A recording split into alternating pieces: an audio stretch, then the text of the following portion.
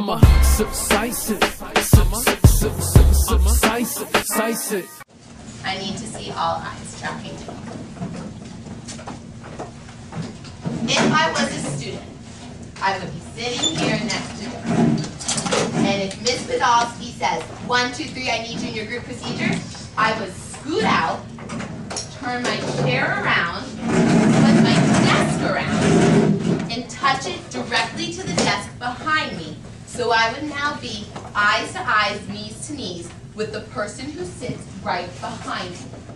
Then when she says we need you out of group procedures, I would scoot back, turn my desk back around, and then sit back in my seat, making sure that my desk is next to my partner's desk.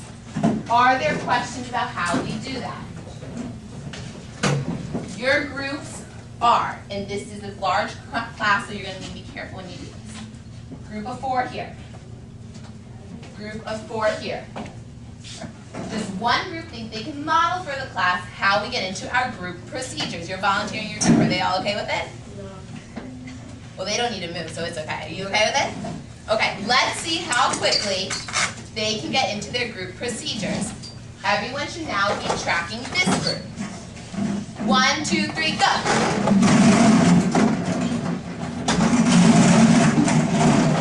Make sure your desks are all touching each other's. So you're forming a square. Very nice. They do it correctly.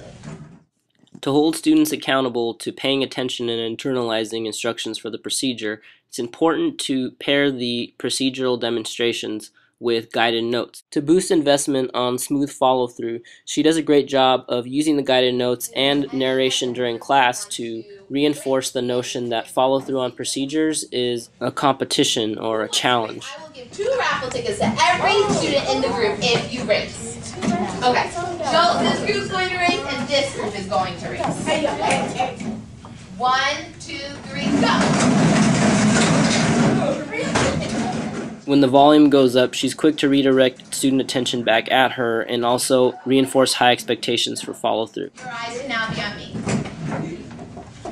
We need to be very, very, very careful that we're not picking up chairs and we're not picking up desks. We don't want to be hurting people. So if you need to pick it up, it goes like a ½ an inch off the ground. That's it.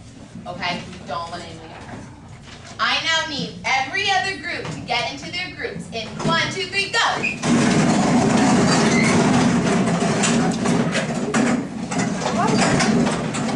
When the noise level climbs up, she once again redirects student attention back at her and reminds students of the noise level at which their voice should be at. There should not be talking. I need all ears listening because you're going to be hearing something important. So we use what level voice, hold your hand in the air with the number. The number. Oh, it's number 3 when you're in your group. Number 2 when you're your partner. Number 3 when you're in your group. 6-inch voice. What I need you to do right now is get out of your partner procedures in 1, 2, 3, go.